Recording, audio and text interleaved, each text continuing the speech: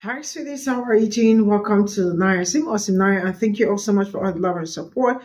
Hope you all are doing great. So I came across this video where Representative Presley was doing her thing. See, one thing I love about Black women is that they really know how to stand on business, and there is nothing as beautiful as seeing a Black woman standing on business. Now, you all already know what has been going on with Project 25, and now some people were talking about Donald Trump's policy. I'm looking at his policy. His policy is kind of harmful to people that look like me. Why? Because I saw where they said critical race theory cannot be taught in school. I know they've already been working on that, like, for a longer time, right? But now it means that at any school that, like, that go out of their, that disobeys the rule, right? Will probably not be funded. So it may, because no school would want to take that risk. So it means it's going to be no CRT anymore. So you all already know that, like, right from time, your history makes them emotional. Like, it hurts their feelings. It's kind of violent. Why would they teach that? And the other one was also talking about what discrimination of people that look like me when it comes to job and all that. All these are the things that people will look at. It's just amazing how some people are not being able to understand that Project 2024 is really very harmful to people that look like me and other people of color. You know what? Let's get into this. And decided to, elevate her and make this a conversation. So let's start off with this claim about Donald Trump's platinum plan. But what other policies that do you want to highlight that Trump is pushing for his campaign that really showed themselves to you? I would just focus on the fact that when he did not secure the reelection, there was a platinum plan on the table that he consulted with Ice Cube and a couple other prominent Black business owners. Mm-hmm. I mentioned it in my speech, but of course the Shade Room didn't post that, so nobody knows about it. Mm-hmm. But that increases $500 billion of capital in the Black community, brings back 500,000 jobs, gives incentives to big companies to hire felons. Gives incentives to, of course, there's opportunity zones, which are mentioned, which gives incentives to developers to come and revamp the area. The fact that Trump just has a plan, period, for Black people, and Kamala does not. Okay, let's talk about it.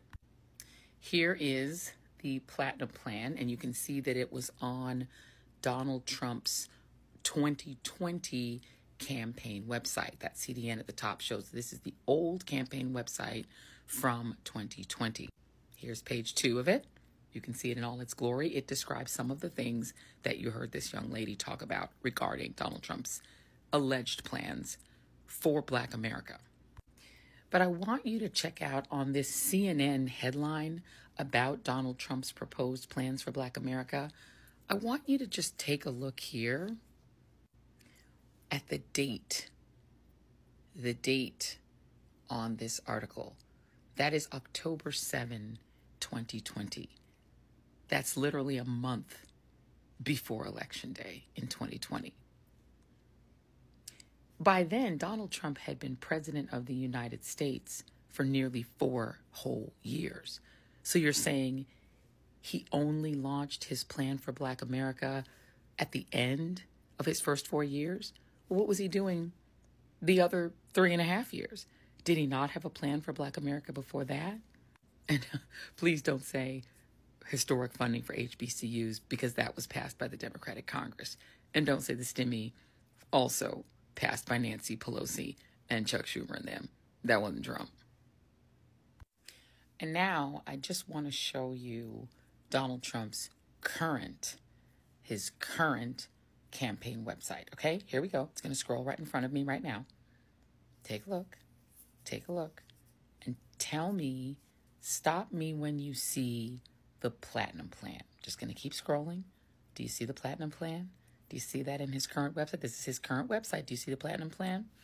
I don't see the platinum plan. Do you see the platinum plan?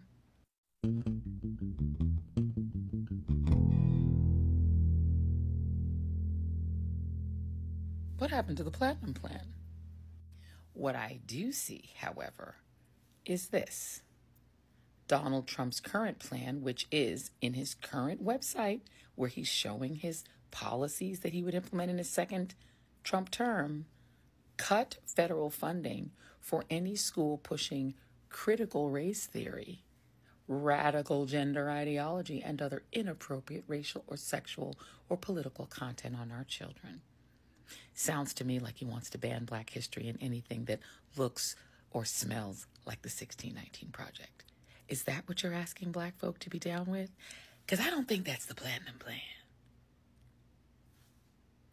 And in addition to that, what you are asking Black voters to support is somebody who has a long history of being accused of flat-out racism, specifically against Black people.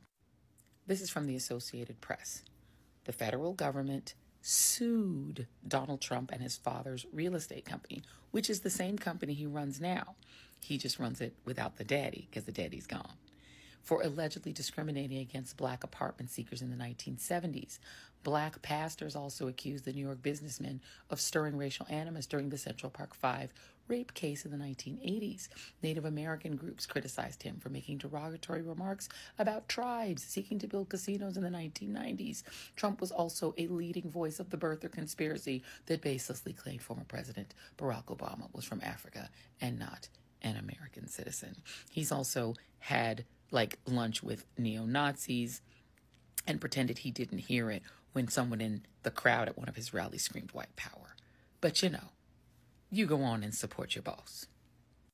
And to go right back to that discrimination against Black renters during the 1970s, when again, Donald Trump was running the same real estate company that he runs now, the Justice Department, and we're talking about the Richard Nixon Justice Department, sued Donald Trump and his company and with his father for their alleged refusal to rent apartments in predominantly white buildings to Black tenants. Testimony showed that applications filled by Black apartment seekers were marked with a C for colored. But again, if that's who you want to vote for, go for it. And I would just add, this repeated claim that Kamala Harris has not put forward any policies is actually absurd. Literally, her policies are laid out in her TV ads. She lays them out in each of her speeches. I know them without even looking them up. They are literally a $25,000 down payment assistance for people who want to buy a home, ending the egregious gouging of renters by using regulations to stop these hedge funds from buying up apartments, whole blocks of apartments, and then jacking up the rent, replacing Donald Trump's massive tax cut for the super rich with a tax cut for regular middle class folks, and deleting that old tax cut that he passed, which 80% of it went to the super rich, ending the tax for tipped workers who work in food service, allowing them to earn their tips tax-free, and restoring the $3,600 child tax credit. Those are some of just her top-line policies that she talks about all the time. If you literally watch the TV or even have an active TikTok account, you literally know what her policies are. It's just actually crazy to say that she doesn't have any. And when it comes to things like helping HBCUs, literally the Biden-Harris administration just dropped $16 billion on HBCUs. Donald Trump's claim that he did this historic funding for HBCUs, he literally just renewed the Obama funding. He didn't do anything special. And the First Step Act, yes, it's great that about 1,600 people, a little over, less than 2,000 people were given clemency under the First Step Act. But first of all, Donald Trump had the fewest clemencies of any modern president. He pardoned the fewest people of any modern president. He barely did pardons, and when he did, it was normally what really looked like a quid pro quo, right? The former mayor of Detroit, Kwame Kilpatrick, who suddenly turns up campaigning for him. And look, I'm happy for anybody that got clemency from any president, even if it was Donald Trump. But let's not pretend he was some champion of men and women who have been incarcerated, because he was not. He also might be incarcerated himself because, he's accused of a lot of crimes. So let's just not pretend that Donald Trump has some big agenda for Black folks, because he doesn't. There's no proof that he ever did. He proposed this Platinum Plan 1 month before the presidential campaign in 2020. And then he lost, and then he dropped the Platinum Plan like it was hot. but go on and vote for who you want to vote for. Just don't mislead people online and on these socials. Peace. Is there something funny? No. I didn't think so. Republican colleagues very often like to quote Dr. King, I don't know, maybe for some faux civil rights credibility or to pervert his words to suit your extremist needs, while working actively to undermine his legislative legacy. Republican attacks on the EOC are part of their broader efforts to weaken civil rights protections. One of their goals plainly laid out in Project 2025, a 1,000-page bucket list of extremist policies. Mr. Berry, Chapter 18 of the Project 2025 manifesto is about the Department of Labor. And you are the author of that chapter, correct? Lead author, yes. There's others too. Yes, you are. I believe the American public should know exactly how you and the Republican majority that invited you to testify today want to sabotage the EOC, rewrite the Civil Rights Act of 1964, and push all of us back to an era of Jim Crow racism. I'm shocked that my colleague across the aisle was in disbelief at our characterizations and assertions of racism and discrimination when even former House Speaker Kevin McCarthy said the Republican side of the aisle looked like the most restrictive country club in America. We all know that Make America Great Again is about making America white only again. On the first page of Chapter 18, Project 2025 complains about how the Biden administration has been fighting for racial equity. On the next page, it calls for eliminating data collection on race and ethnicity in employment. On the page after that, it calls for rescinding an executive order signed in 1965 that prohibits discrimination in hiring by contractors. Mr. Berry, do these terrible ideas sound familiar? They're great ideas. These terrible ideas sound familiar? Of course they do. You came up with them. Mr. Berry, I find it shameful to advance a vision attacking the very policies and agencies that have helped Black Americans secure jobs, earn a living, and provide for our families. This Project 2025 plan is policy violence, plain and simple. Its authors have placed such a large target on the EOC because of the incredible work the EOC is doing today. Last year alone, the agency filed more than 27,000 charges of race-based discrimination.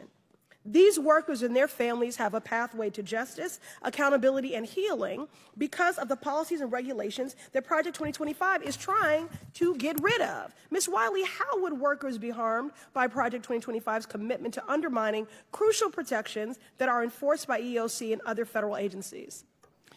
Well, essentially, it guts the ability to both be able to have the rights and have enforcement and protection of the rights that we already have, and we've been seeing improvements and advancements when we have been enforcing them. And I'm also deeply concerned with any suggestion that we should not be collecting data or that labor rights, the rights to organize, which has been so important for workers across race, including white men, to ensure that they're getting fair wages and safe working conditions. All of these are actually in that chapter, and they threaten our workplaces for people who are white, for people of color, for people of all backgrounds in this country. And I think that's why we all need to be concerned, because it really is about all of us. That's right. They threaten our workplaces for every person who calls this country home. EOC offers essential protections that create workplaces where all of us can thrive, but Project 2025 aspires to be the realization of a decades-long crusade by Republicans to strip away this key pillar of the Civil Rights Act. As a founding member of the Stop Project 2025 Task Force, I look forward to showing and telling the American people exactly who you are, Mr. Berry, along with your extremist friends. I urge my colleagues to join me in building the inclusive world we know to be possible, one in which everyone, is there something funny? No. I didn't think so. Nothing funny about this. And in honor of my departed mother and for my 15-year-old daughter, I will do everything possible to stop you from building the world that you were hell-bent on doing. I urge my colleagues to join me in building the inclusive world we know to be possible, one in which everyone can show up to work free from discrimination. Thank you. I yield back. And a very big shout out to this beautiful woman. I think her name is Representative Presley. I love the fact that she highlights the racism in the Project 2025. And the truth is that some people are actually not saying this, and or some people have not even taken their time to look at Project 2025 or even try to read and understand what Project 25 is all about. Some never took their time to understand all of this. But I see them all out everywhere, doing some crazy things and putting their support on somebody that probably might not do the very best for people that look like me, right? And looking at this, you all can understand from what Representative Presley was talking about. She was also talking about work discrimination. And you all already know this, and is one of the challenges people that look like me face. It's really very crazy, And I have heard stories, I have seen stories, I have also reported stories of how people that look like me look for jobs for a longer time, probably try to change their names, and then the same company that refused to call them back for interview. Or probably people that are looking for accommodations, and they see them, they sound so white. And when they show up in person and then they tell you sorry, I thought, this place is no longer for rent, or there is no longer vacant, and all of that. I mean, these are the things people should look at, and then understand that some certain things, we all already know that some certain things has been affecting people that look like me from the onset.